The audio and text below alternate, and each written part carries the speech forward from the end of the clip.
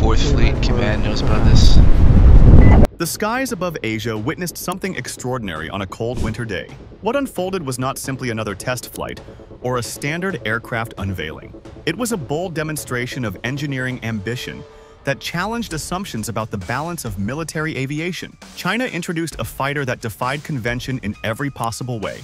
This was not one new jet, but two taking off together, signaling confidence and strength. The larger of the two, later identified as the J-36, stunned observers with its enormous size, unique design choices, and an appearance that hinted at a new generation of aerial warfare. Even more intriguing, the choice of date carried symbolism that few could ignore.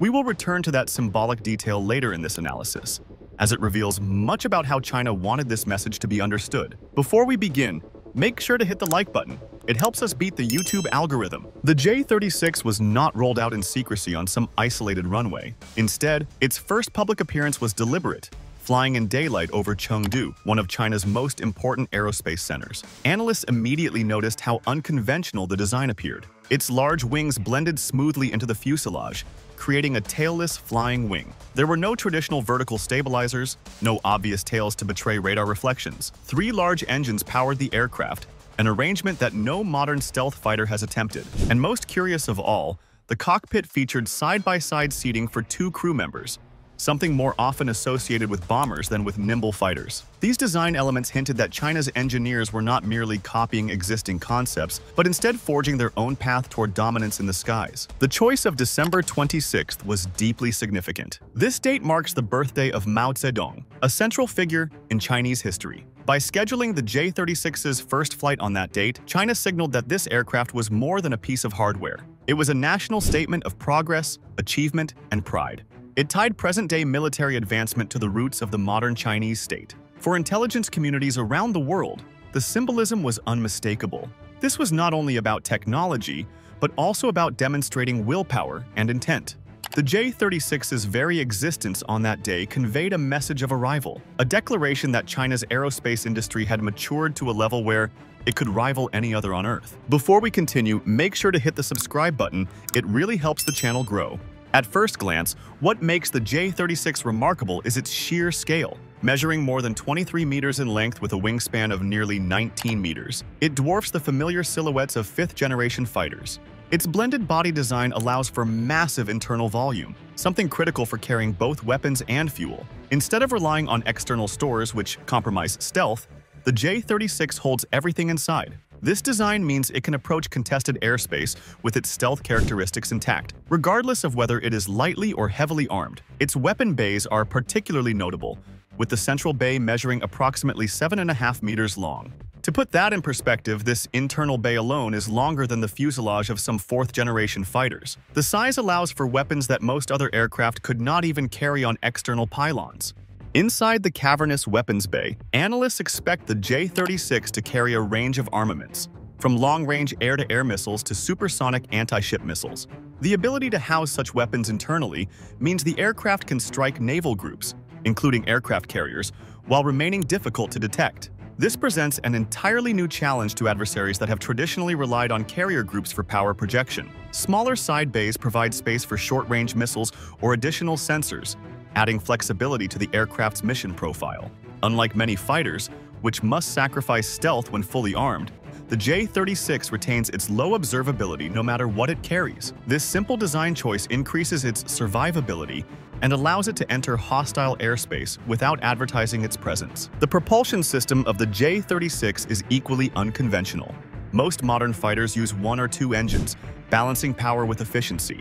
The J-36, however, employs three. This configuration offers several advantages. First, it delivers raw thrust, allowing the aircraft to reach speeds estimated at around Mach 2.5. Second, it provides redundancy. If one engine fails, the other two can keep the aircraft airborne, an important factor for long-range missions deep into contested territory. Third, and perhaps most importantly, three engines generate extraordinary electrical power. In modern warfare, where radar, electronic warfare, and potentially directed energy weapons require vast amounts of energy, this surplus is invaluable. It means the J-36 can power advanced systems continuously without compromise, giving it an edge over aircraft that must ration their energy use. One of the most impressive capabilities enabled by this propulsion system is supercruise. Unlike older fighters that must ignite afterburners to break the sound barrier, the J-36 can sustain supersonic flight without them. This has two critical effects. It conserves fuel, extending range, and it reduces the heat signature, making the aircraft harder to detect with infrared tracking systems. Reports suggest the J-36 can carry between 13 and 15 tons of fuel internally, more than many smaller fighters weigh fully loaded. This gives it a combat radius far beyond existing Chinese aircraft and potentially even beyond American designs. Estimates suggest it could operate up to 4,000 kilometers from its base and, under optimized conditions, extend its range to 6,000 kilometers. With such range, American bases as far away as Hawaii could theoretically be within striking distance. The airframe design also deserves attention. The tailless flying wing is not only stealthy but also aerodynamically efficient. The double delta wing configuration gives it stability and performance at both subsonic and supersonic speeds. The leading edges are carefully swept to manage airflow across all flight regimes. The smooth curves and blended body minimize radar reflection points, creating a small radar cross-section. Even the air inlets are designed with stealth in mind. Two wedge-shaped intakes beneath the wings feed the lower engines, while a third intake above the fuselage serves the dorsal engine. These diverterless designs help control airflow while avoiding radar hotspots. Every detail, from inlet shape to exhaust nozzle design, contributes to stealth, efficiency, and survivability. Equally intriguing is the cockpit arrangement. Placing two crew members side by side is unusual for a fighter jet. This configuration is typically associated with bombers or specialized strike aircraft. By giving each pilot their own full display and control systems, the J-36 opens new possibilities. One pilot can focus on flying, while the other manages sensors, electronic warfare, or weapons deployment. In high-stress scenarios involving drone coordination or electronic suppression, this division of labor reduces workload and increases mission effectiveness. It suggests that the J-36 is designed for more than dogfights. It is a command platform, a coordinator, and potentially the centerpiece of networked operations involving unmanned aerial vehicles and other assets. Stealth, range, and payload combine to give the J-36 capabilities that blur the line between fighter, bomber, and command aircraft. It can strike distant targets, escort other aircraft, act as a network hub, or disrupt enemy communications. Its versatility makes it a force multiplier, able to perform roles that previously required multiple different aircraft. This adaptability is what makes the J-36 particularly challenging for adversaries. Military planners must now account for a single platform that can appear in many different operational contexts, each time presenting a different kind of threat. As the aircraft's features became clearer, comparisons with American fighters were inevitable. The F-22 Raptor, long seen as the gold standard of air superiority, suddenly looks more limited. With only two engines and smaller weapons bays, it lacks the range and payload of the J-36. The F-35 Lightning II, designed for versatility, still cannot match the endurance or internal volume of China's new design. Its single engine restricts both power generation and redundancy. The J-36, by contrast, can project power across entire oceanic theaters. Some analysts have even compared it to strategic bombers in terms of reach, while still retaining fighter-like agility.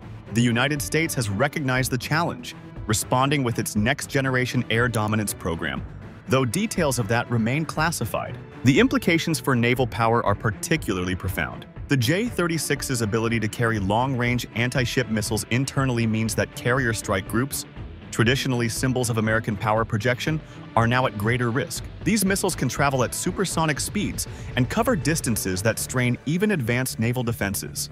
An aircraft able to launch such weapons while remaining largely invisible to radar fundamentally shifts the balance at sea. Naval strategists will need to rethink deployment patterns, defensive postures, and even the future viability of carriers in high-threat environments. Beyond military tactics, the J-36 carries economic and diplomatic consequences. Developing such an aircraft demonstrates that China's industrial base is capable of producing world-class aerospace systems at scale. If production proves efficient, China could field the J-36 in numbers that overwhelm adversaries. Economically, this forces other nations to respond with increased defense spending, redirecting resources from other priorities.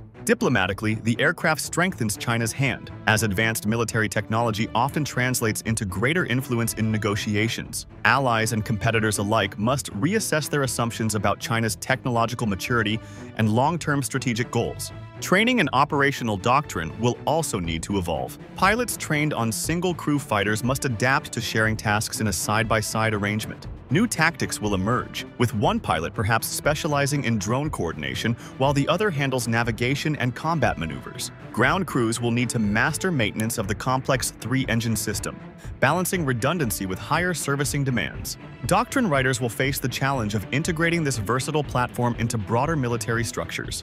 Will it serve as a long-range strike aircraft, a command hub, or an air superiority fighter? The truth is likely all of the above, depending on mission requirements. Globally, the reaction to the J-36's unveiling has been swift. Military analysts across Asia, Europe, and North America immediately recognized the aircraft as a game-changer. Some praised China's willingness to experiment with bold design choices rather than follow existing templates. Others warned that the true test will come not from prototypes but from production, deployment, and operational performance. Still, even skeptics acknowledge that China has demonstrated technological competence that many once doubted. By moving beyond imitation into innovation, China has placed itself firmly in the competition for sixth-generation air dominance. As nations respond, a new arms race is accelerating. Programs in Europe, Japan, and the United States will likely speed up as governments push for answers to the J-36. Counter-stealth technologies, new radars, advanced missile defenses, and rival fighters will all see increased investment. In this sense, the J-36 not only reshapes China's capabilities, but also reshapes the global defense industry. It forces others to innovate faster, spend more, and rethink their strategies. The ripple effects will be felt for decades, driving a cycle of technological advancement and counter-advancement. The operational impact cannot be overstated. With its extended range, the J-36 can strike targets far beyond what was previously possible for Chinese aircraft. This alters defensive planning across the Pacific. Bases once considered relatively secure may now fall within its reach. Naval operations must account for an adversary that can appear suddenly at long distance, launch powerful weapons, and vanish under the cloak of stealth. Air defense networks must evolve, adding longer-range radars and integrating space-based tracking systems. The challenge is not only detecting the J-36, but also intercepting it before it can unleash its weapons. While much remains unknown, the very existence of the J-36 is enough to force change. It represents a new philosophy of air power, one that prioritizes range, payload, versatility, and stealth over traditional maneuverability. It suggests that the future of aerial warfare will be decided not by short-range dogfights, but by long-range strikes, electronic dominance, and integrated networks of manned and unmanned systems. In this vision, the J-36 is not simply another fighter but the vanguard of a new generation of warfare. The J-36 also highlights the future role of electronic warfare. In modern conflicts, disabling an adversary's sensors and communications can be more decisive than shooting down their aircraft. With its immense onboard power generation, the J-36 can likely run electronic warfare suites far more advanced than anything previously deployed by China. These systems could jam radar, blind incoming missiles, or even disrupt satellite communications. Such capabilities turn the aircraft into more than a strike platform. It becomes a weapon of information dominance, shaping the battlefield before a single missile is launched. Another aspect to consider is how the J-36 fits into China's broader military modernization. In recent years, China has invested heavily in drones, long-range missiles, and naval expansion. The J-36 ties these elements together, serving as a command node capable of directing unmanned aircraft swarms while coordinating strikes with missile forces. Its range allows it to support naval operations across vast ocean spaces, ensuring Chinese fleets are not left vulnerable to long-range enemy attacks. In this sense, the J-36 is not just an aircraft, but an enabler, providing the connective tissue that binds together multiple layers of China's military power. The psychological effect of unveiling such a revolutionary design should not be underestimated. Adversaries who once believed China was limited to copying older designs must now confront evidence of true innovation. The message is clear: China is willing to take risks, invest resources, and experiment with designs previously thought too complex or impractical. This alters how nations calculate risk in any potential conflict. The The simple knowledge that the J-36 exists forces militaries to prepare for scenarios that were previously theoretical. Deterrence works not only through capabilities, but also through the perception of capabilities. And in this regard, the J-36 has already succeeded. When analyzing its future, one must also consider production realities. Stealth aircraft are notoriously difficult to manufacture, requiring precision tolerances and advanced materials. If China can master mass production of the J-36, it will signal industrial maturity equal to or surpassing any competitor. However, if the design proves too complex or costly, numbers may remain limited, reducing its strategic impact. The real test will come not from prototypes, but from whether squadrons of J-36s appear operational in the coming decade. Should that occur, regional power balances would shift dramatically, and long-standing assumptions about air dominance could be overturned. The global defense industry is already reacting to the unveiling. Western defense companies are increasing investments in next-generation radars, hypersonic weapons, and autonomous drone programs. Nations are reassessing how to allocate limited resources, with some diverting funds from legacy aircraft into future-focused projects. This competitive environment may ultimately accelerate technological progress worldwide, leading to new breakthroughs that ripple across both military and civilian aerospace. In this way, the J-36's influence extends far beyond China's borders, reshaping how the world views the future of aviation and warfare itself. If China ever considers an export version of the J-36, the impact on global arms markets would be enormous. While Beijing has historically been selective about which nations receive its most advanced technologies, even a downgraded version could alter regional balances. Nations that cannot acquire American or European fighters might look to China as a supplier of cutting-edge stealth aircraft. Such exports would not only bring in revenue, but also expand China's sphere of military influence, creating dependencies that tie foreign air forces more closely to Chinese technology, training, and doctrine. Training pilots for such a complex aircraft will be a major undertaking. Traditional fighter training emphasizes high maneuverability and quick reflexes, but the J-36 requires a broader skill set. Pilots must master long-range mission planning, electronic warfare tactics, and coordination with unmanned aerial vehicles. The side-by-side seating arrangement means that teamwork and communication become as critical as individual flying ability. China's Air Force will likely have to develop entirely new training programs, simulators, and doctrine to prepare crews for the demands of this sixth-generation platform.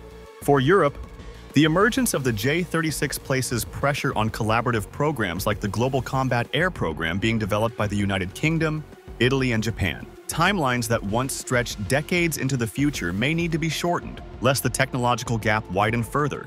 Governments will be pressed to commit greater funding to ensure that their sixth-generation projects remain competitive. This means defense budgets across Europe are likely to rise, diverting resources from other sectors. The J-36 has thus become a catalyst for a worldwide acceleration in fighter development, reshaping economic priorities as well as strategic ones. Looking further ahead, the J-36 could also influence doctrines around unmanned warfare. With its large internal bays, powerful sensors, and two-person crew, it is ideally positioned to act as a command platform for swarms of drones. In this vision of future combat, the J-36 would not need to enter every dogfight itself. Instead, it could launch, direct, and coordinate dozens of unmanned aircraft, overwhelming opponents through sheer numbers and complexity.